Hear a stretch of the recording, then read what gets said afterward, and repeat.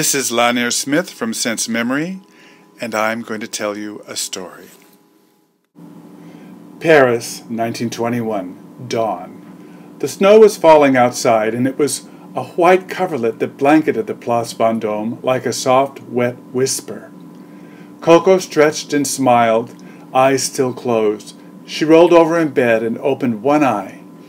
In the cool, steel-gray light, the Grand Duke was still asleep. The beautiful Russian scent had permeated Coco's bed.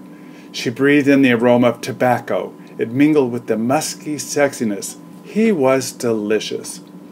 She sat up in bed and looked around the boudoir, pulled her knees up to her chin and hugged them. A new lover. What could be more perfect this winter? She gathered the mink throw about her naked shoulders and rose, like a sylph, to ring for breakfast. As she passed a bouquet of African orange blossoms, roses and jasmines on the vanity, she noticed how lovely the scent was as it mingled with the trail of musky masculinity that flowed, in her progress, from the bed. It hovered near her cheek, daring her to kiss the air. Once breakfast was ordered, she turned to enter the bathroom. A glint of light from the foot of the bed snatched at the corner of her eye. The Duke's gorgeous noir leather boots were there, where he had dropped them the night before, one upright, the other having fallen over on its side. Coco swept one up in her arms and held it like the most precious thing. The strong, masterly fragrance of the Russian leather embraced her. The room seemed to be swimming in leather and tobacco and some faint spices from the Orient that emanated from one of her perfume bottles. Odeur incroyable, merveilleux réveil, she whispered softly. She dropped the boot and fell back into bed with him. She squinted and studied his profile. Then playfully she ran her finger along his imperial Russian forehead, over his nose and lips down to his chin. "Wake up, chérie, I have an idea." And that idea became Cuir de Russie by Chanel, created in 1924 by Ernest Beau. It was reintroduced into the Chanel Exclusifs line, and it was inspired, in fact, by Chanel's brief love affair with the Grand Duke Dmitry Pavlovich, who, as a matter of fact, was a Romanov on the run from the Russian Revolution, living in exile in Paris at the time, and he's most famous for actually being one of the two murderers of Rasputin. Anyway, on with the perfume review and end of the history lesson. Chanel's Cuir de Russie is a leather perfume that is, in my opinion, an incredibly beautiful leather.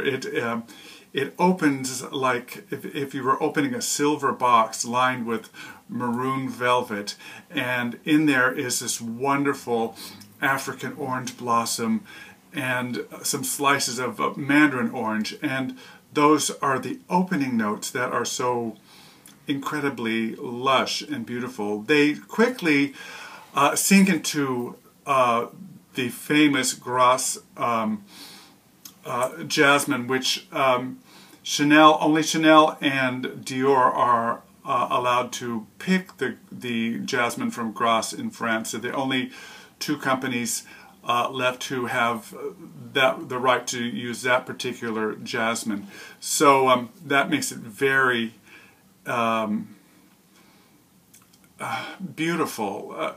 And this jasmine is blended in with a rose and a ylang ylang.